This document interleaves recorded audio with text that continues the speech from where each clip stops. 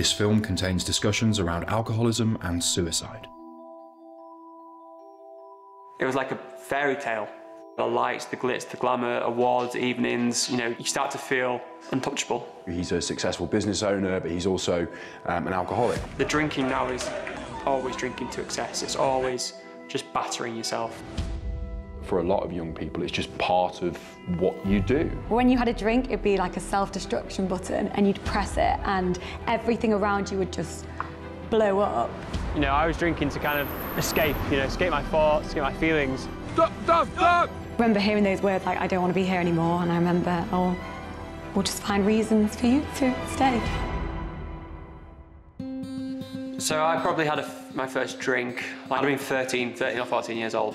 Alcohol kind of came into play as like the cool thing to do, if you are 16 and you've got your brother's ID, you are cool. I got a bit of a record for it, to be honest. My behaviour had always been kind of Jack the lad and fun and what we call drunk Dom. And drunk Dom would always do crazy, stupid things. While at Edinburgh University, I went out and got really, really drunk. Went to the toilet, opened the door up, no toilet paper, and tweeted, when you run out of toilet paper, hashtag problems at uni. I was walking around kind of tweeting my life as a student. I was blown away by the reaction, and it got to the point where I got 50,000 followers, and I was there thinking, oh, okay, I've got this, I could turn this into a business. And I got an email from a guy called Steve saying, hey, I'm based in Manchester, I'm trying to do this website for students, do you want to meet and chat around things? Come here every day for like 8 years, and then you come back, come here for 2 years and you walk in and it's like home again. Feels nice. Feels nice and weird at the same time. BuzzFeed at the time, this is kind of one of the biggest digital publishers in the UK, and they come and do an inquiry with us and they say, you guys say you can make anything the most talked about topic on Twitter in less than half an hour. Guys, they stop watching and press start. In 26 minutes we make a #1 trend on Twitter, and that off the back of that we got some massive inquiries from the likes of Disney, Fox, Spotify, Microsoft, some of the world's biggest companies, and we were very quickly running a kind of hugely successful business. We were kind of blown away by the lights, the glitz, the glamour, awards, evenings, being invited to new bar openings, being invited to exclusive dinners, and for us it was like, wow. There was always a reason to celebrate, which was incredible. As a young 21-year-old, when your friends who are your kind of cohort of university haven't even finished their degree yet, and you felt invincible. Today I'm here to meet Dom. I'm very much looking forward to it. What he's been through, he's a successful business owner, but he's also an alcoholic, which is obviously something that I've done a lot of research and put a lot of thought and time into for John Paul's storylines. It's going to be lovely to meet him today and find out about his journey and his story. Hey! Hey, bud. Hello, mate. Thanks so much for having me. Yeah, welcome. Thank you so much. This is your place? Yes, this is the office. Yeah, this is what we call base camp. Our great idea to start the base camp. Love that. How many staff have you got? So we've got a team of 35 at the moment, so a lot of people are in today. Yeah. So things are obviously going very well. Yeah, it's going well. Yeah. This is your company, this is where you work. How long have you been here? So I've been here for 2 years. So I started after leaving my last company, which I founded when I was 19 years old. When I first started the company, kind of stress and strain of hiring people at such a young age, and getting to like the age of 21, 22 and starting to have all these pressures on you, my only escape was drinking. We started to hit roadblocks in the growth of the business. Big businesses don't pay when they say they're going to pay. So we didn't factor in this idea of cash flow. Our emails got hacked. There was always something happening, always something going wrong. I decided with my partner at the time to go to Paris. You hear these bangs which are like cannons. It was the night of the terrorist attacks in Paris. And I think that for me was the first time I had a panic attack. So when you're in stressful situations, what you do next kind of really sticks with you. I kind of experienced my first family loss. So my granddad very, very quickly headed downhill. And I remember going out and just drinking. It's funny, isn't it? Because alcohol is so ingrained in our culture. It doesn't matter which way you turn, there's alcohol there. Yeah, if I had a bad day, I would turn to it as like just medicine, really, just to escape. When you have a good day and things are going well, because they do go well, you have some great times, you turn to drink as well. Win, lose, your life is just consumed by alcohol. How old were you when you realised that you had a problem, and how did that sort of manifest itself? I kind of first realised I had a problem when I was 23 years old. And you do everything else apart from blame alcohol, because blame everything else apart from actually look at yourself and say, maybe I'm the problem. The drinking now is always drinking to excess. It's always just battering yourself. I've got these voices in my mind that are giving me doubt, that are telling me you're not worth it. You've got the voices that are saying this is all going to go horribly wrong, you're a failure. I was starting to put on weight, I started to lose my confidence, I started to really struggle speaking to the team, and I just kind of became a bit of a shell of myself. Drunk Dom is starting to do things which is impacting sober Dom. Going out till 6 in the morning, I have commitments the next day, I'm getting 2 hours sleep, I'm waking up, I'm on it again. I slipped over down our driveway and I broke my ankle. And I had to crawl into the house, crawl up to bed. I woke up at 10 from missed calls from people being like, where are you? It's Friday. I've got clients wanting here to meet you. It got to a crux where I kept making tons of mistakes, upsetting friendships, upsetting relationships. It kind of all accumulated in one real blow up, really, where it took other people around me to say, you've got a problem. Even our first date, I remember you having like a couple of red wines, and I was thinking, oh God, is he going to drive me home after this? Like, I did notice quite early on that you like a drink. You gave me an ultimatum? It was on the Chester Racecourse day, so the last day he drank. And I wasn't exactly sober myself that day, but yeah, you just took it to the next level. I said to you, it's either you carry on, or you can carry on, but I'm not going to be in your life. I got invited to Chester Races with a spread bet company, and I was given free drinks. I'm kind of swaying around and starting to get a bit arrogant, the typical behaviour traits.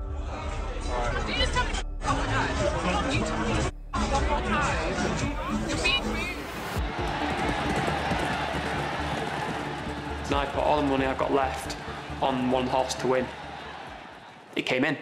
I spent 200 and I made 600. When you had a drink, it'd be like a self-destruction button, and you'd press it and everything around you would just blow up. Some of the team from Social Chain are actually in Alderley Edge at the time. They're having a nice dinner, they're having a strategy session. I walk in there, winning all this money out of my pocket, feeling like, $1 million. I start to become short, snappy, arrogant. I'm clicking fingers, I'm demanding someone to come serve us. Grab a bottle of wine out from the table behind us, throw some money at those people and start drinking their wine. And this is at like 6 o'clock at night. And I get thrown out. I'm now walking down Alderley Edge High Street, walking into the road. They're walking the road. Stopping cars. At one point I start urinating all over the street. I was drinking to kind of escape, escape my thoughts, escape my feelings. Part of me wanted to be hit. Part of me wanted to be like walking here and just for it all just to go silent, the voices in my head, and everything just to stop. Stop! The next morning I woke up on the Sunday. Everyone from work had seen it, it had gone round, WhatsApp videos had been sent. As like, haha, look at this. And I felt like the world had just caved in on me, and I didn't know what to do. And it was that moment then when I knew I'd really hurt people I cared about. It was the first time I've actually got to blame myself. I've got to say I'm the problem. Steve wants to meet and have a talk about what's happened. I think I made a decision for the first time just to be honest, and I just sat there and said, I don't know what's happening. I don't know what's going on with me. I'm struggling, I've got problems, I need help. And I think asking for help for the first time from someone took a lot. And Steve changed from this, back up, really, angry to, just looking at someone in front of him who's like broken. That was rock bottom that morning, but it was also the first time I feel like I could think about a future. There was a line for me where I knew couldn't go any further. It's when I started to hurt other people. My mum sat me down and said, I don't recognise you anymore. Am I happy upsetting people? Am I happy ruining lives, ruining relationships, and creating this pain around me just so I can keep drinking? We decided to put a plan on. We'd literally gone on Google and we typed in CBT therapist and we called him and we found someone. Probably one of the most important things I do is I start opening up conversation with people around what I'm doing, tell people I'm stopping drinking. At Hollyoaks, a lot of the issues that we raise on the show, addiction or domestic violence or drugs or alcohol, one of our big things is about talking and having those conversations. It's my mistakes that cost my career.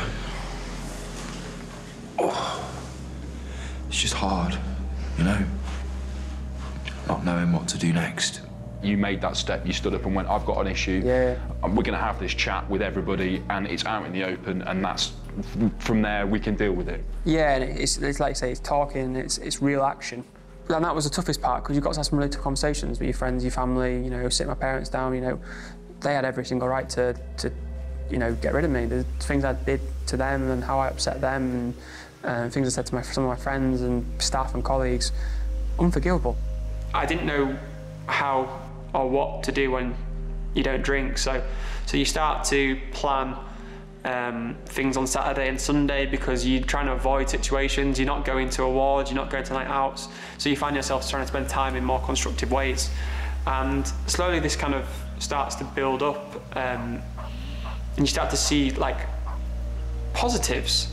Sleeping better, recovering better, being a nicer person, able to manage people, having respect. You know, one thing that I lost during that drinking thing was respect from people. I became myself. You know, I had a great support network who were always kind of protecting me and keeping me safe, and having someone to stand by you and put out an arm around you is so much more powerful than anything. I'm so proud of Dom. I think just from when I first met you to the man you are today, it's like you're still Dom, but you're also the amount you've grown and the man you've become as well, like in just 6 short years. I remember probably about 18 months into my kind of sobriety, watching A Star Is Born, the movie, with Bradley Cooper, and he kills himself. Takes his own life. Yeah. Takes his own life, and I remember breaking down in that movie for about 25 minutes out there with my girlfriend. At that point, I realised what I'd done. I'd realised that I'd probably saved my life. And it was just this kind of wave of emotions where it felt like a release of everything. Any advice that you might have, you know, as a recovering alcoholic? Firstly, the biggest thing I did that helped me was tell others. Tell others that you're struggling, or tell others that you're going to try this, because peer pressure is the single biggest reason people fail. Find genuine love around you, find people who will support you. If they won't support you, they're not your friends. Understand the reasons why you are drinking in the first instance. You know, figure out what that is. Everyone's got different situations, you know. I believe it's a little bit like those glow sticks you used to get when you were at school. When you crack them, they light up. That's sobriety. That break is something you feel. You feel... It hurts. Yeah, you really feel that. But then you shine. I think you're incredibly brave, and I'm incredibly proud to be sat next to you, mate. I really am. I think it's Thank you. An incredible journey. It's the single greatest thing I've ever achieved, and it's the single greatest thing I will continue to achieve, and there is nothing that'll ever beat it. Not drinking and having sobriety really is a superpower. The clarity of mind all the time, you feel like you have the energy, you feel like you sleep better. Being sober has allowed me to be the best version of myself. You become a dreamer again, and you become a believer, and you become someone who thinks, okay, I can do whatever I want to do. I think there's now no mountain too big for me to climb because I've done this. I just believe I can do anything. For help and support on any of the issues raised, please visit channel4.com/Hollyoaks-support.